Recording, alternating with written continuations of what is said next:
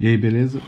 Vou fazer um unboxing aqui desse aparelhinho aqui, que ele é importante, principalmente na área de videogame. Para quem faz vídeos de gameplay, é importante saber isso aqui, né? O que é esse aparelho aqui? Esse aqui é o splitter de HDMI. Ele pega a imagem e divide em dois aparelhos, né?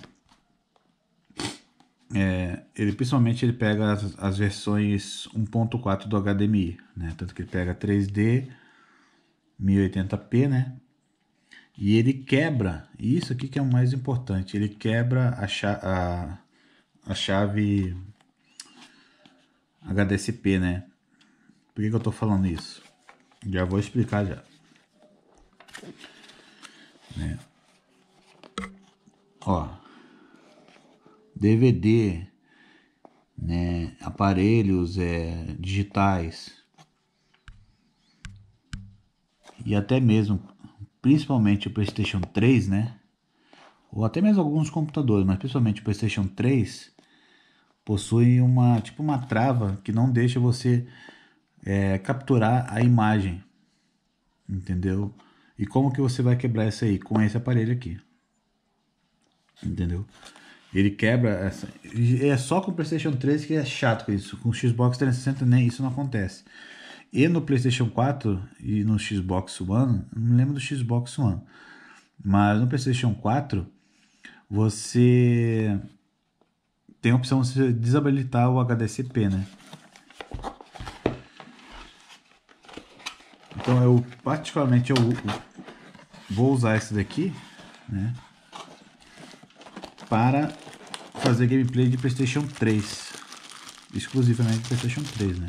Aqui tá o aparelhinho, daqui a pouco eu vou mostrar ele. Vou ver com a fonte.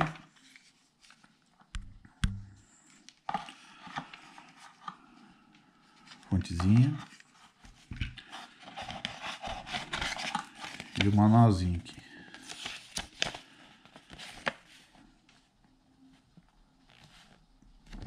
Aqui tá o aparelhinho. Ó, versão 1.4 HDMI, isso aqui que é importante. Não serve você duplicar aqui a imagem para aparelhos mais novos. Aqui não vai funcionar. Aqui você coloca do PlayStation 3, né? Fontezinha vai estar ligada aqui, vai ser nessa luzinha vermelha. Quando ele detecta a imagem do PlayStation 3, aqui essa luzinha fica verde. Aí aqui ele divide em duas, as duas acendem, né? Aí como é que eu faço aqui? Né? Uma vai para a placa de captura, que é para o PC, e a outra vai para a TV. Então assim eu consigo jogar ao mesmo tempo com o computador fazendo a gravação do gameplay e eu olhando para a TV, entendeu? Então show de bola isso daqui, muito legal mesmo.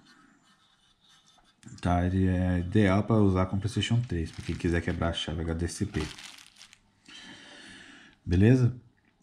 Mais um unboxing aí do canal. Até a próxima aí, pessoal.